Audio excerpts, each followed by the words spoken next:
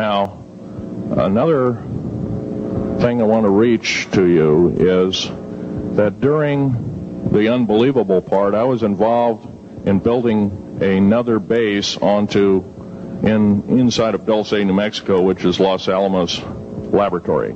It's a biological laboratory. On the southwest part of the Archuleta Mesa, we built an underground facility, a better part of 3 cubic miles hollowed out underground.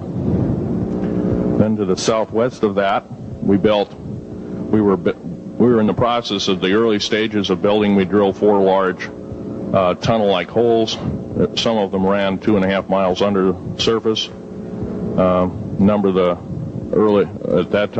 the original wells or drilling machines that were used were at the rate of 2 miles a day. It was fairly rapid. The equipment kept coming up broken. So we wanted to go down and we wanted to send somebody down there, a human observer, or human observers in this case, to find out what was going on. Well, to our total surprise, first of all, the government knew all about it. They didn't tell anybody.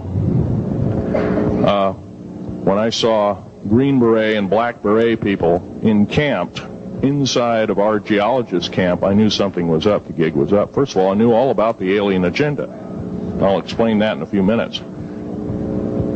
The large alien greys had been encamped there for as best as believed possible about 400 or 500 years. It had been one of their internal bases. And we drilled holes right on top of it. All the stinking air, all the black sooty air came right out as soon as the first hole was sunk, and all this soot came up, and well, that's when all the hell broke loose, really, all started. Anyway, after we drilled all 4 holes, it took about 2 days to drill all 4 of them. And when you build an underground base, you drill 4 basic holes, and then you build called stopes or cross-member holes across, and then you use blasting equipment, special blasting equipment by the analyzation of the rock formation, and you literally blast out or tunnel out or deflagrate or melt rock out to build the large rooms that are required for this underground base. Well, in this process, I was lowered down the basket of one of these holes, and about from me to this elderly woman here in the front was sitting a 7-foot-tall alien gray.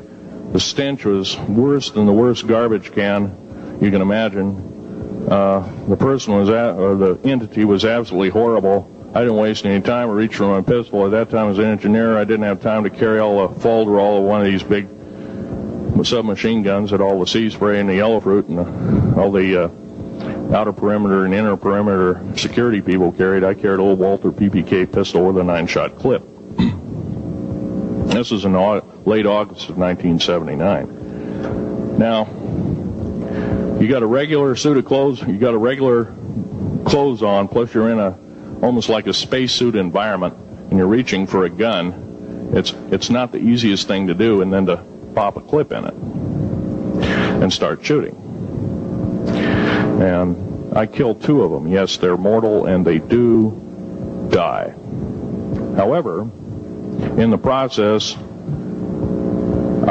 one of them did this. All I remember is that he just kind of waved his hand in front of his chest, and the next thing I know, this blue beam hit me and just literally opened me up like a fish, and burnt my fingers right off of me. And it was some form of electrical force, because the kind of like being hit by a lightning bolt burned all my toenails off of me. Completely crispy crittered my left foot, burnt the shoe right off of me. All I remember is the smoking remains, and I'm still conscious, but in and out of, I didn't remember much. And there was a Green Beret that was right behind me that risked his life. In fact, he died. But he risked his life. He shoved me back in the basket and hit the button and took me up. And I wouldn't be alive talking to you today if it wasn't for him. I'm forever indebted. He lost his life. 66 Secret Service agents, Green Berets, Black Berets, crack troops lost their lives because the government, our United States government, lied did not tell us anything about the alien threat. There's a war underneath there, and I'm talking dead serious. It's been going on since that time. Since late August of 1979, our military, the Russian military, basically the militaries of the world, have been in constant conflict with the outer space alien. The small gray, the large gray, the reptilians, the whole thing. There are 11 distinct races of aliens. 2 are benevolent. 1 had to leave here in a hurry because their world is under attack, both on the surface as well as underground there, the Pleiadians. They're familiar, maybe some of you are familiar with that. Would some of you raise your hands who've heard of Billy Meyer and some of the, very good, about half the group. Well, Billy Meyer is one of these lucky people that they figured, well, he's kind of a simple type, we'll show him everything. Well, these are the benevolent aliens, and they've been here helping us. In fact, I have a picture, let me reach for it here.